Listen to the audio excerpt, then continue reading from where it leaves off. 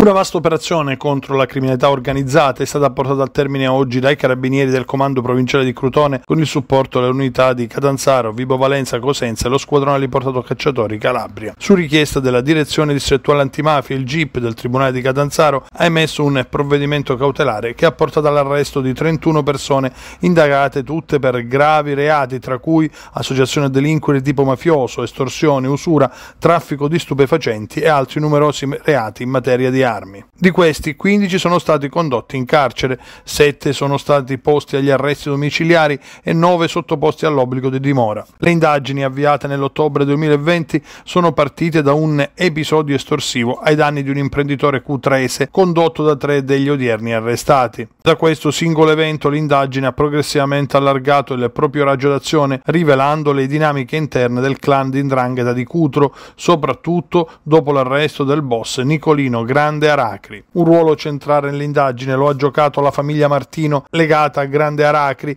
in particolare la moglie e i 2 figli di Vito Martino, già detenuto, che hanno cercato di affermarsi come gruppo autonomo in contrapposizione ai rivali Giampà Dragone. Il conflitto tra queste 2 famiglie ha evidenziato la lotta per il controllo del territorio nella zona di Cutro. L'odierna operazione è in continuazione naturale delle operazioni Chiterion e Emilia e ha trovato conferme nelle dichiarazioni dei collaboratori di giustizia come Giuseppe Liperoti, Salvatore Muto e Angelo Salvatore Cortese. Le indagini hanno rivelato l'esistenza di una bacinella associativa alimentata dallo spaccio di ingenti quantità di stupefacenti, i cui profitti erano utilizzati per sostenere economicamente affiliati e famiglie dei detenuti. L'area di maggior operatività del traffico di droga risultava essere la direttrice Cutro-Cosenza-Catanzaro, con quest'ultimo capoluogo come snodo principale. L'intimidazione e l'estorsione ai danni dei commercianti e l'usura sono state modalità tipiche con cui l'organizzazione ha esercitato un controllo del territorio. Un episodio di usura è sfociato in un procedimento penale separato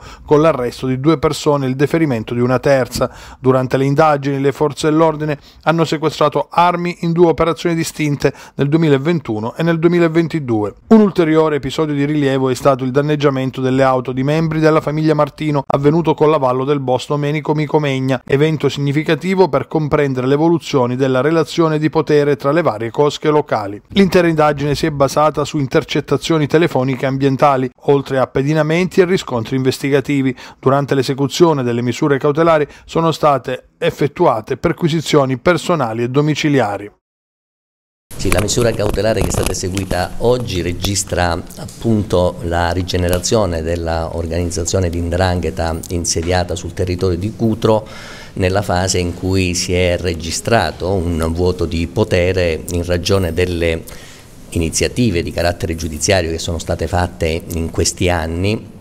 e che hanno colpito in diverse occasioni l'organizzazione di 'ndrangheta appunto operante su Cutro, con poi tutta una serie di proiezioni anche su altri territori nazionali, ma hanno avuto anche degli effetti, diciamo, sui componenti delle organizzazioni stesse di 'ndrangheta, effetti che in qualche modo sono stati percepiti come un indebolimento dei singoli componenti anche di vertice delle tradizionali organizzazioni di 'ndrangheta su Cutro, e a questo gli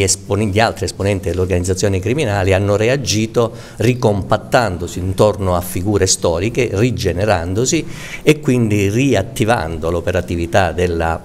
organizzazione criminale di tipo 'ndranghetistico, sia in condotte espressione del controllo sul territorio, le condotte estorsive proprio nei confronti di operatori economici, commercianti, imprenditori che agiscono, che operano appunto sul tessuto economico del territorio, non solo per acquisire le risorse, i benefici economici, i profitti ingiusti, ma anche per dare un messaggio appunto di chi attualmente controlla il territorio sul piano criminale. E su altro versante anche quello di ovviamente acquisire una serie di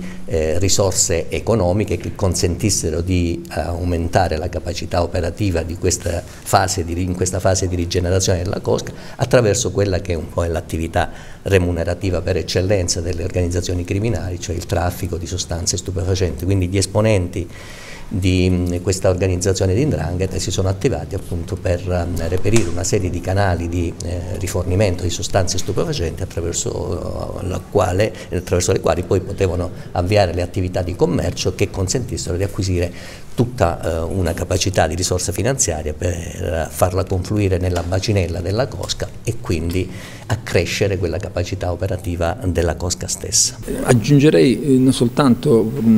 questo ruolo che un po' l'abbiamo visto in altre indagini, in questo caso c'è un qualcosa di più, c'è una elaborazione anche delle dinamiche e delle dialettiche associative con un processo di valutazione e di affermazione di alcune scelte operative della cosca, quindi un soggetto femminile, un ruolo femminile molto importante, emancipato, capace di determinare anche scelte operative e strategiche della cosca, quindi assolutamente un inedito che merita di riflessione. Come dicevamo prima in sede di conferenza stampa, l'affermazione di un'autonomia operativa e gestionale dei Martino non poteva non essere inquadrata in un sistema più ampio, più generale, in cui ovviamente la locale di 'ndrangheta di Papanice e quindi dei Megna e di Micomegna era fondamentale. Ovviamente ognuno aveva il compito di tutelare i propri interessi e le proprie convenienze, però nel rispetto di quelle regole di ortodossia andranghetistica che impongono di non travalicare nei territori oltre i confini delle proprie competenze. Quindi in questo senso il ruolo di Megna assurgeva un po' a mediatore e a stabilire un pochettino il rientro nell'ambito di quelle regole appunto di 'ndrangheta che insistono in quei territori. Qui è vero, non hanno denunciato, abbiamo strappato qualche ammissione perché costretti appunto dall'evidenza, però siamo in un periodo storico a ridosso del Covid o successivamente al Covid in cui ancora le cosche erano molto forti e in cui i fatti di sangue erano troppo recenti e il cognome stesso di queste famiglie incuteva timore e terrore. Le attività che in questi anni si sono succedute, la Glicina Cheronte, l'indagine Criterion, l'indagine Emilia e via dicendo, hanno creato un effetto importante nel territorio di questa provincia, che è quello di credere nello Stato. Le denunce degli imprenditori, le manifestazioni pubbliche, la vicinanza anche degli organi governativi, perché questo bisogna dirlo, è importante, nel dare strumenti e mezzi per contrastare questo fenomeno, hanno determinato un cambiamento di rotta e secondo me è un processo irreversibile, bisogna soltanto seguirlo e